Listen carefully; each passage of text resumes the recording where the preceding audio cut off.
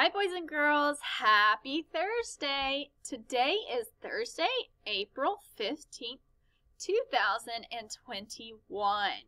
So today we will continue and we will practice the writing process. But today, instead of copying Miss Moore's story, we will write our own story. So hopefully you've been thinking about what animal you chose last week to describe today, or you've been thinking of a new animal that you can describe. This is important so we can become better writers. So let's go ahead and talk about our writing process. So we want to do our pre-write before we start writing, which is our brainstorming and thinking about what our animal looks like, what it feels like, what it smells like, what it eats, and how it feels. And then today we are going to pick up our pencils and we are going to start drafting, where we finally start writing. And then before you take a picture, you're going to go back in and revise and see if you can add any adjectives in. And you're going to edit and make sure you have those capital letters and periods. And lastly, tomorrow we are going to do author's chair again and publish our writing. So first, we brainstorm. So let's start thinking about how we can describe our animal. How can you describe it? How does it look? What does it look like? Is it fluffy? Is it big? Is it small? Is it soft? Is it orange? Is it black? Is it blue? Is it purple? What does it look like? How does it feel? Is it soft? Is it rough?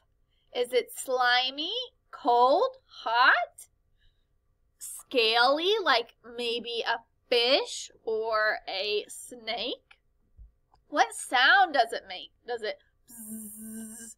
Does it ruff, ruff? Does it rawr? What sound does it make? Where does it live? What kind of habitat does it have? Does it live in a nest? Does it live under the water? Does it live in the desert? Does it live in a tree? Where does it live? How does it smell? Is it stinky? Does it smell good? I don't know. Flowers smell good. What does it eat? Does it eat dog food? Does it eat fish? Does it eat flowers? What kind of food does it eat? So, yesterday you were able to practice with me, but today you are going to be writing on your own.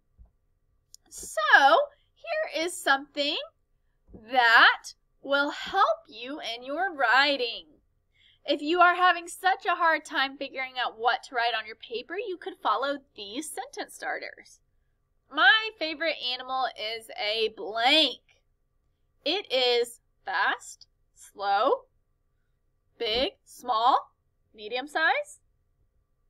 It is the color blank. Is it purple? Is it blue? Is it gray? It makes the blank sound. Makes the roar sound. Makes the bzz sound. It lives in the blank. So, if you need help figuring out what to write, you can follow this, but you have to tell me about your animal. You can't just copy this and leave it blank. You gotta fill it in. Here are some words for your word bank if you need to use these, and I'm going to read them to you so you can work with them.